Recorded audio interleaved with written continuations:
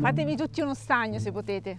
Ciao amici del bosco, il mio stagno brulica di vita. Abbiamo visto quanti uccelli ci vengono a fare il bagno o a bere, ma anche sott'acqua c'è molta vita. Stiamo sentendo sempre più spesso dei rumori belli forti, non sono quelli delle piccole gambusie che sguizzano qua e là, ma sono proprio dei rumori che fanno pensare addirittura che possa esserci un serpente. Però vi ricordo, se non vi ricordate tutta la storia dello stagno, che qua sotto abbiamo ripreso le immagini di un pesce piuttosto grande che è arrivato, e non si sa come, subito dopo la creazione dello stagno, quindi ormai 3 anni fa. Abbiamo visto questo pesce, lo abbiamo anche ripreso, siamo quasi riusciti a riprenderlo, abbiamo ipotizzato che fosse una carpa. Però poi non è che lo riusciamo a vedere sempre, anzi passano mesi, a volte anni interi che non abbiamo tracce. Poi ogni tanto si sente un guizzo, si vede qualcosa e allora adesso insomma ci siamo decisi ad andare ad indagare effettivamente se quel pesce è sempre qua sotto.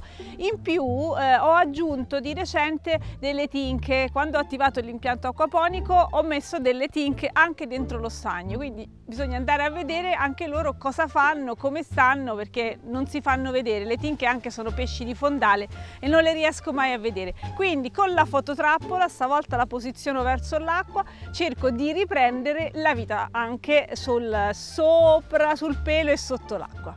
Mettiamo la telecamera, ecco. Allora la devo posizionare rivolta verso l'acqua così che si riesca a vedere se c'è qualche movimento particolare, no? Movimento sul pelo dell'acqua. Forse la riesco a riprendere, quindi la posiziono così e vediamo se si fa vedere il pesce. L'avevo chiamato Ulisse, visto che è un pesce viaggiatore. Nel momento che non l'ho portato io, non ce l'ho messo io, come c'è arrivato? Tra le ipotesi c'è anche quella che siano stati direttamente degli uccelli, che l'abbiano pescato da qualche altra parte e poi con il becco l'abbiano trasportato fin qui. Sarà possibile? Boh, fatemi sapere voi cosa sapete di pesci viaggiatori e intanto cerchiamo Ulisse. La lascio qui per un bel po' di tempo, anche forse un paio di settimane, perché la batteria diciamo regge, si attiva soltanto quando vede un movimento e quindi poi vediamo tutte le immagini che riusciamo a catturare.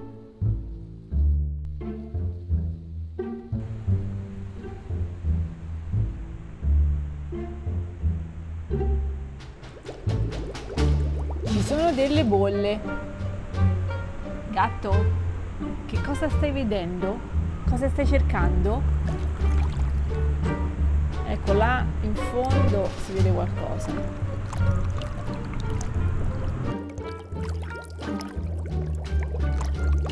E qua c'è un movimento bello grande, eh?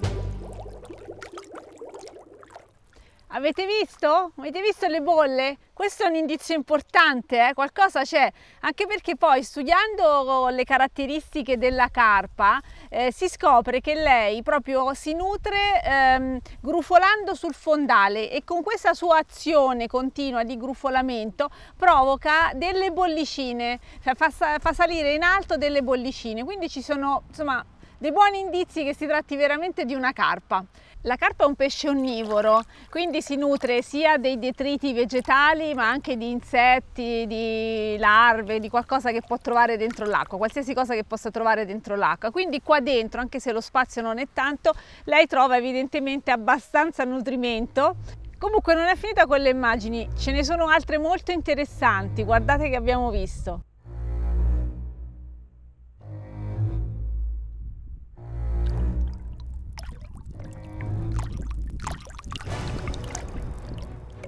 Qui si vede proprio la coda del pesce, vedete? Sta probabilmente grufolando sul fondo e la coda esce fuori.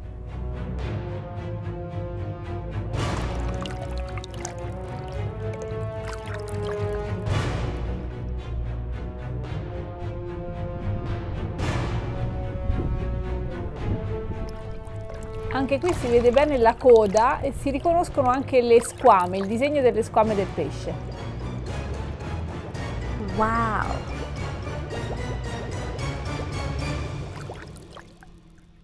Allora è chiaro che c'è un animale abbastanza grosso che vive sott'acqua, che grufola, che si fa vedere a tratti in questi suoi movimenti un po' maldestri perché l'acqua dello stagno non è molto alta e quindi bisogna continuare l'indagine perché ancora non abbiamo visto esattamente di cosa si tratta. Si fa vedere in superficie e però adesso io voglio proprio andare a vedere cosa combina là sotto.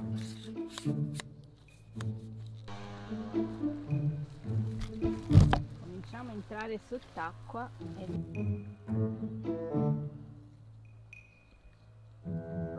Devo stare attenta a non intorbidire l'acqua, altrimenti anche se me lo trovo davanti non riusciamo a vederlo.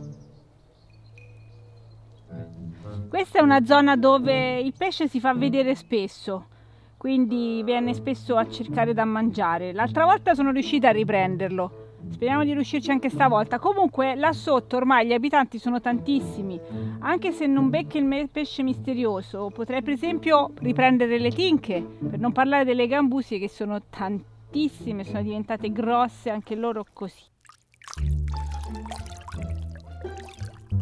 Sembra di stare nel mare dei Caraibi. Ma cos'è questo pesce? Questa non è una tinca, tantomeno una carpa. Che pesce è?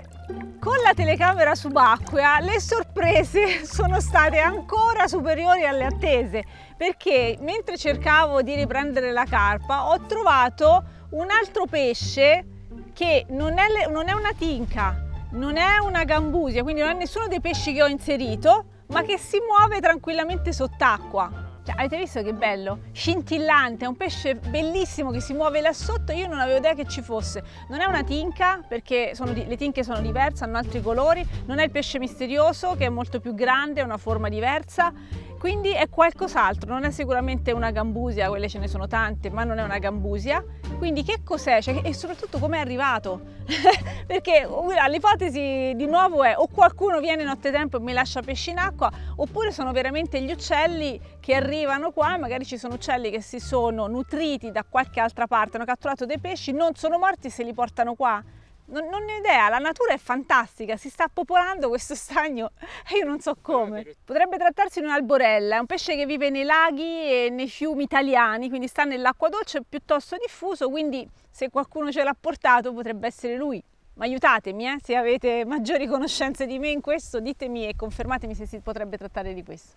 Alla fine l'immagine più bella di tutte, l'ho lasciata alla fine, vi volevo lasciare una sorpresa. Ulisse l'abbiamo trovato. Devo stare attenta a non intorbidire l'acqua, altrimenti...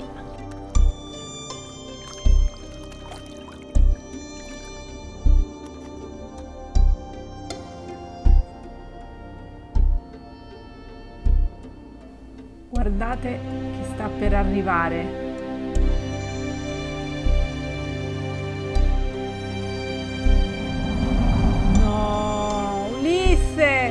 Sei bellissimo!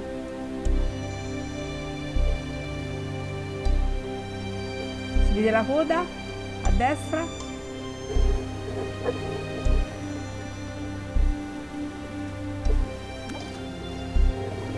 Si vede l'intorbidimento che provoca.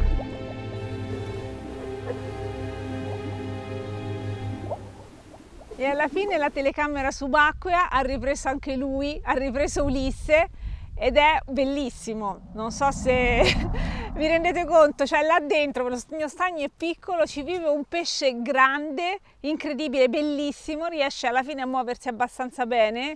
Credo che abbia creato una tana al centro dello stagno perché c'è una parte più profonda che non si vede perché ci sono tutte le piante delle canne e delle tife, ma là sotto c'è un po' più di profondità, quindi immagino che abbia una sua tana e alla fine riesce a sopravvivere là. È una cosa bellissima, incredibile. Ulisse c'è, sta bene, si è adattato, altri animali stanno arrivando, è veramente un'emozione fantastica. Io mi trovo in una zona pianeggiante, qui c'era una palude, quindi in qualche modo io sto riportando in questo territorio qualcosa che in antichità c'era, poi è stato tutto bonificato, pulito, i campi sono coltivati, l'acqua manca, però con facilità come tu riporti l'acqua ritorna anche la vita che c'era, quindi sono in un territorio idoneo evidentemente per i pesci. Ce l'avevate chiesto in tanti, perché questo stagno so che vi piace, in tanti ci avete chiesto di continuare a raccontare questa storia, ci siamo impegnati con tutte le telecamere possibili che avevamo e abbiamo trovato tutto questo. Direi di andare avanti, credo che questo stagno ci riserverà ancora molte altre sorprese. Comunque, se volete altre storie dallo stagno, scrivete Ulisse, ok? Adesso l'abbiamo visto, lui si chiama Ulisse, è bellissimo ed è il re di questo, o la regina, non lo sappiamo, di questo stagno. Però tanti altri animali sono sicura che riusciremo a riprenderli, perché dove c'è acqua c'è vita e quindi c'è una forte attrazione verso questa zona. Viva il bosco di Ogigio allora e il suo stagno, ci vediamo presto, ciao!